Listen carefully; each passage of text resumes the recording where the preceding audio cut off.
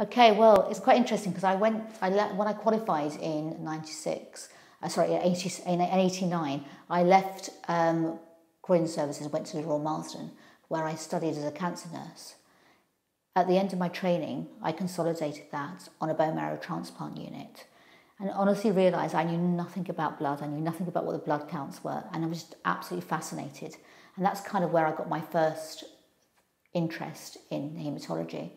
And then after a period of time, I then set up a daycare unit back at Croydon Hospital.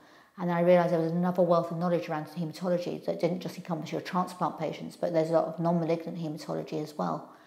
So it just kept growing, and my interest kept growing. It changed all the time. I was able to grow into it, develop into it. And I think that's probably what's inspired me to stay in haematology all these years.